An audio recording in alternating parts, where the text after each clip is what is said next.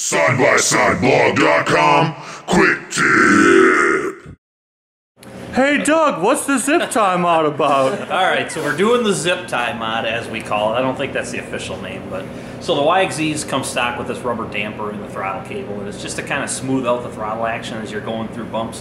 What it really does, though, is just gives you a real dead pedal for probably the first inch to 2 inches. Like, it feels like a lot, right? So it's really annoying. It makes it feel kind of laggy and unresponsive. So there's spacers out there. They're like 40 bucks. You can replace the rubber damper with a billet spacer, and it tightens everything up. What we do instead is just go under there, put a couple of zip ties on that rubber damper, squeeze it down so it can't compress, makes your throttle nice and responsive. Boom. And it's almost free.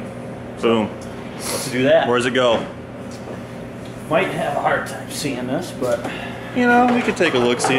Oh, wow. It's way up in there. It's way up in there. Right? All right. I don't know. Maybe that's a GoPro angle. All right. We'll get the GoPro angle.